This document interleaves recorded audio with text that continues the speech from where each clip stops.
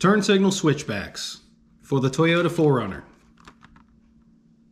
Made by a company called Lasfit.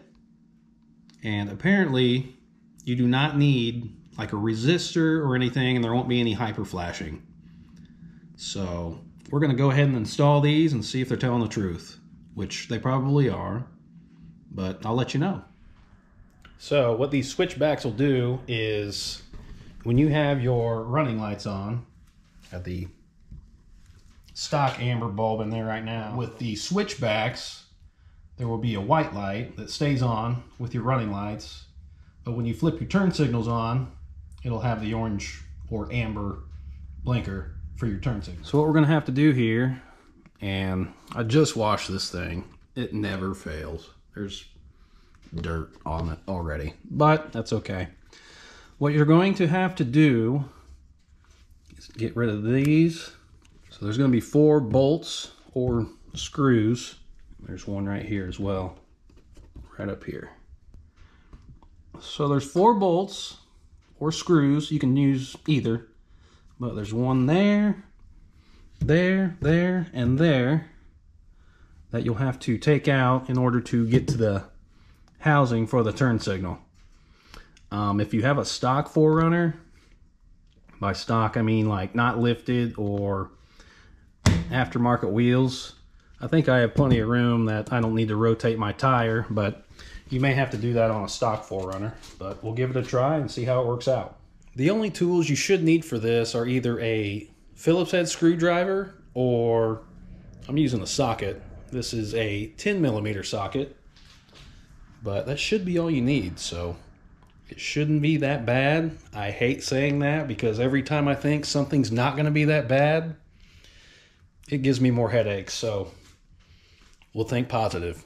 So we'll start by taking these bolts or screws out, whatever you want to call them.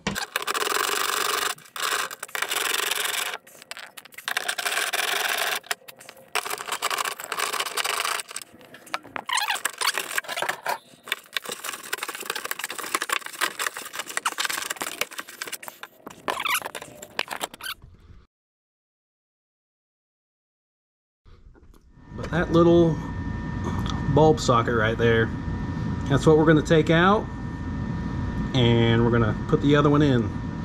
So you just got to reach your hand up in there and grab it, twist it, pull it out.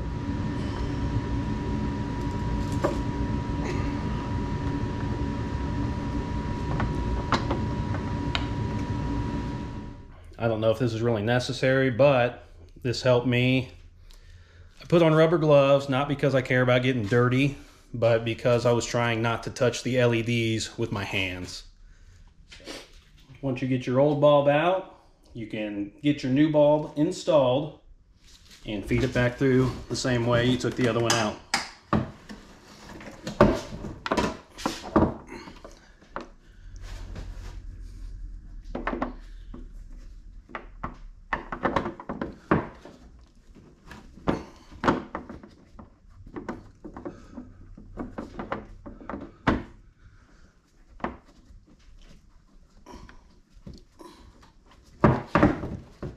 My recommendation is once you have it installed or partially installed, before you put everything back together, test it out.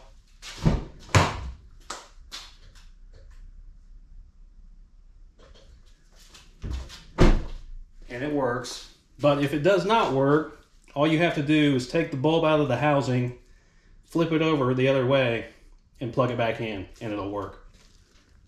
It'll just save you time in case you took everything apart, put it all back together, and have to do it again.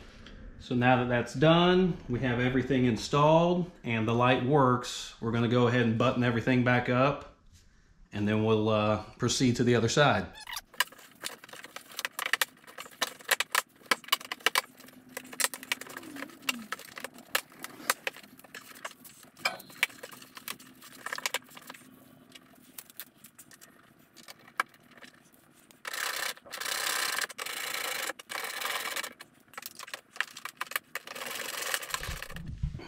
I'm going to go ahead and turn the car on just so the daytime running lights will be on along with the running lights. So Listen to that beast, big V6.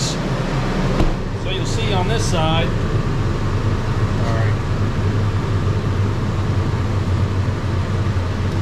the running lights are on, and this will be white while those are on, along with your daytime running lights or your headlights, whichever you need. And as you can see, this is a stock one on this side, and it's just amber. And when you flip the turn signal on, it flashes between white and amber, making it look like your turn signal's on, which it is. I don't know, it just kind of gives it a cool look. And there's not supposed to be any hyper flashing with these. That's what the stock one looks like. It just blinks amber. There's nothing wrong with it, just I was just trying to update the look, which I think that looks pretty cool. But it's just lights. Go ahead and leave your car on so you can get carbon monoxide poisoning. It's a good time. Don't do that. But now we'll go ahead and knock out the other side. It's the same thing on the other side as this side. This is the driver's side, but it doesn't matter. It's all the same. But I'll knock that side out. I don't think you necessarily need to see a sped up video of me doing that because I just did it on this side. But pretty simple, and I'll show you the finished product.